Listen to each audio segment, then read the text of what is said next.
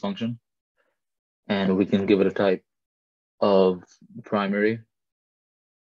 So these are basically coming from the Ant design. And let's give it some inline styles. So let's give it a background color of green, as well as a border color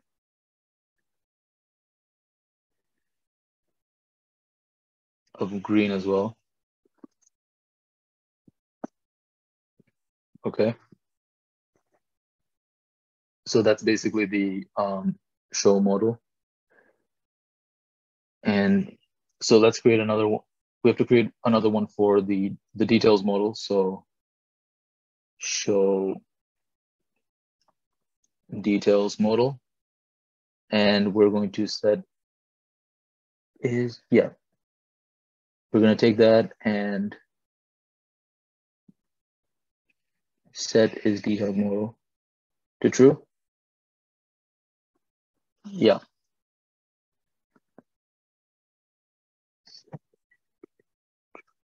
Now we're going to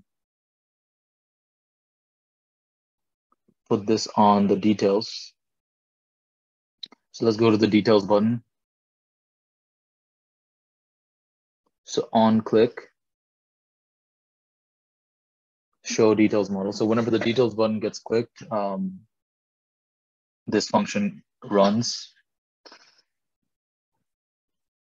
So now what else do we have to do?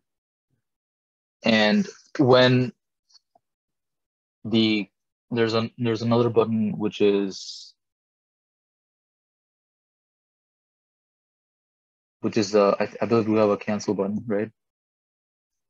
Yep. So whenever we handle cancel.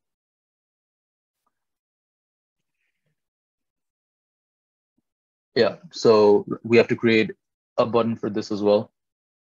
I mean a function for that. So let's create a function for this. Handle cancel.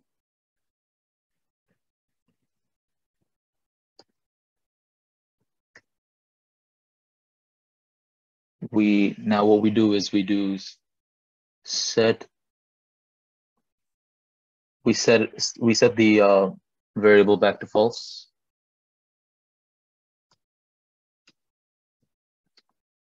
And we're gonna have to do the same thing for the handle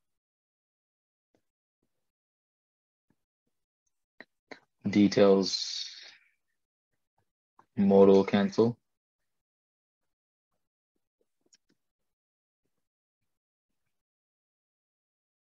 So for this one, it's going to be, we're just going to set it back to false. And this one is going to get used for the details.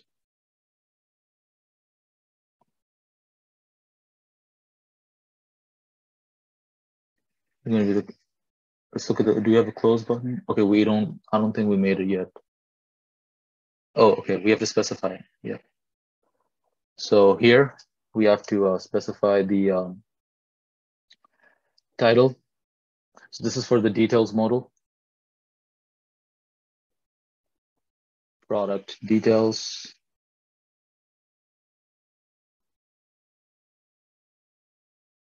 Visible. So whenever the details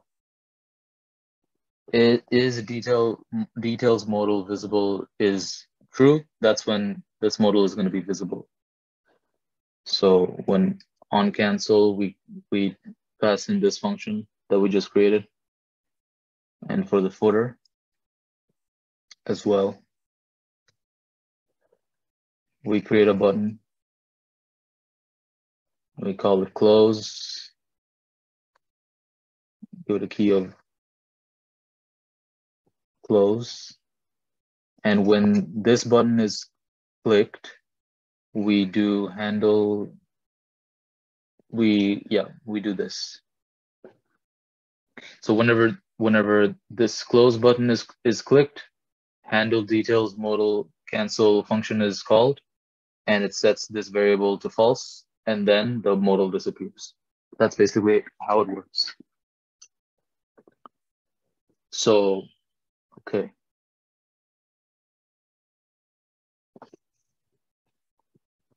So we have the modal setup completed. Now we just have to style this card. We haven't styled it yet.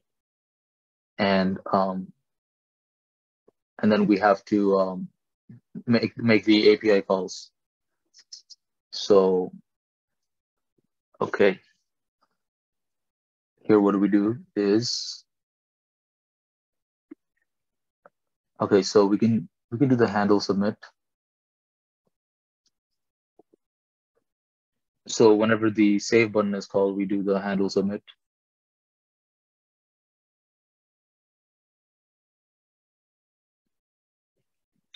So we could just create it here.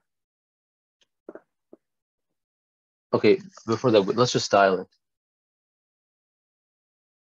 So in the components folder, we have to create a new file called _product card.scss.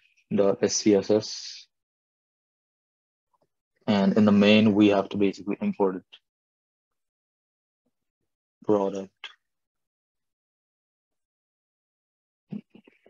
Product card. Okay, so now this basically is where we start.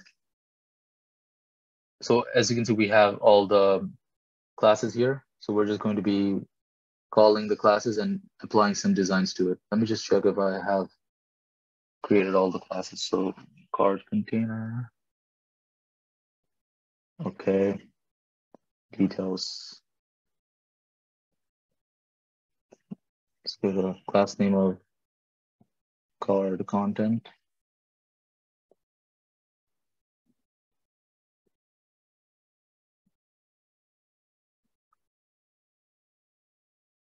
So this is card content.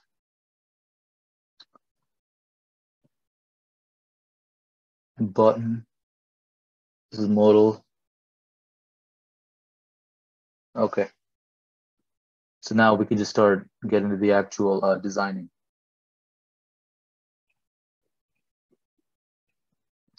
Okay, so we can do product dash card. Let me see if I have this.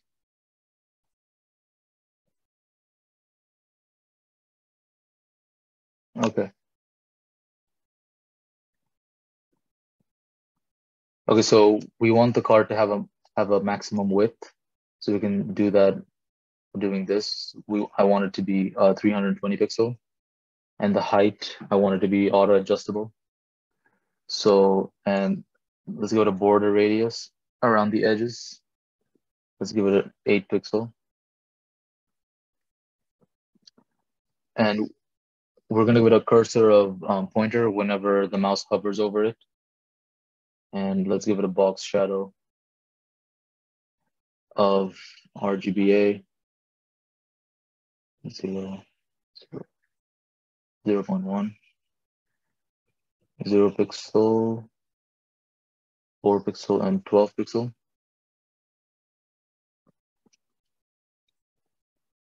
And in the image, let's give it a height of 200 pixel, and a width of 320 pixel.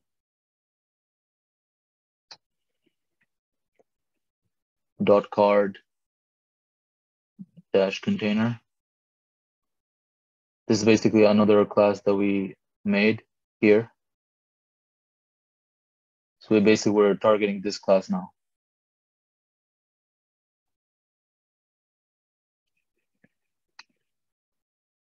Okay, so for the card container, let's give it a max width of 310 pixels and also a padding of 10 pixels and a margin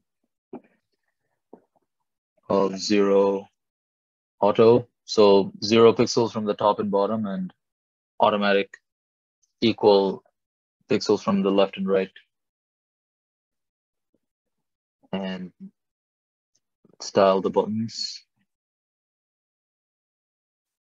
So do a display flex and give it a gap between them for about 30 pixels. And if you do justify content space between, they're basically going to go to the both ends of the row. So here, what we're going to do is we're going to style the card content, which is going to be here, card dash content, and we're going to style the H2. Let's give it a color of like 10038.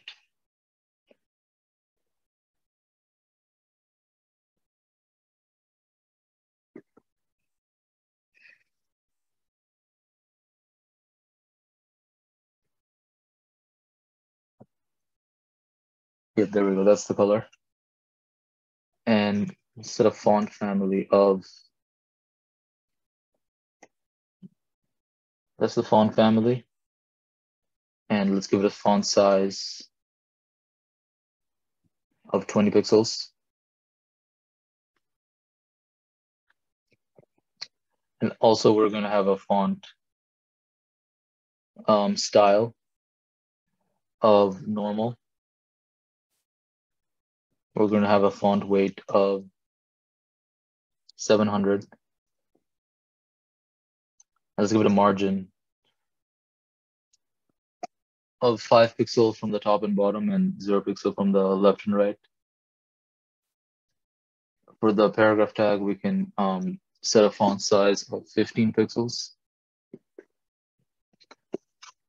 Font style of normal.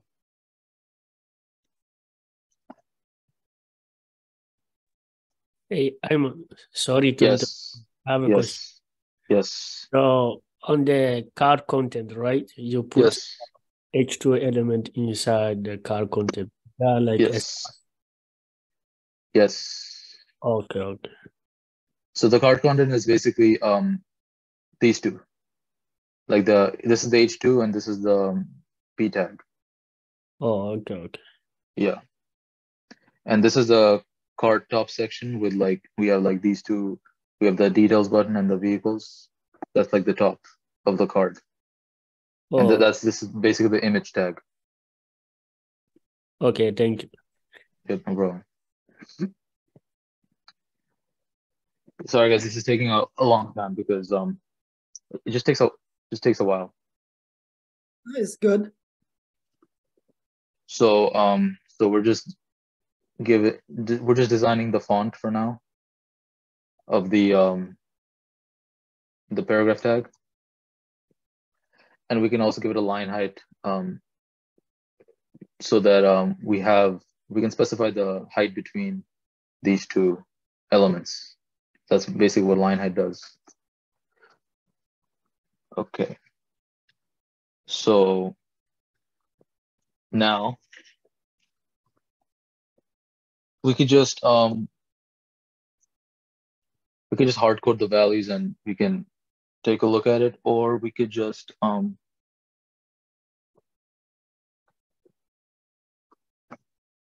okay, so in this case, what we actually do is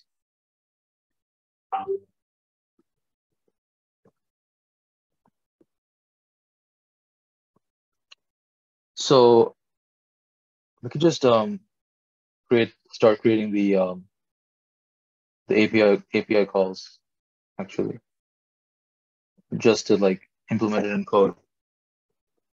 So when the delete button is called, let's find the delete button. So when the delete button is called,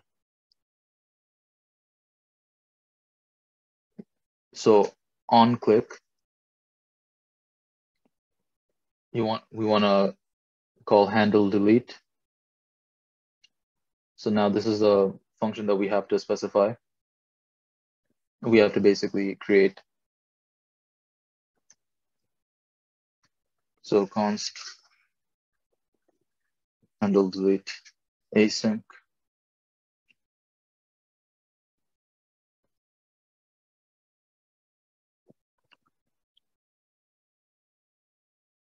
Can try, and we're basically going to be it's almost going to be the same thing. So we could just copy this. Make sure to change the name, the handle delete. So the base URL is going to be the same, and we're going to have to change the endpoint to delete, and we're going to That's delete is coming from the backend, and on the Swagger we have given the endpoint name is delete. yes. So and also so if we check the Swagger, Yep, we are passing the product ID when you delete something. we have to pass in the product ID as well. So that's why we are specifying it like that. And if the response is 200, that means it's successful. So we can just give it a message that product has been deleted successfully. Otherwise, error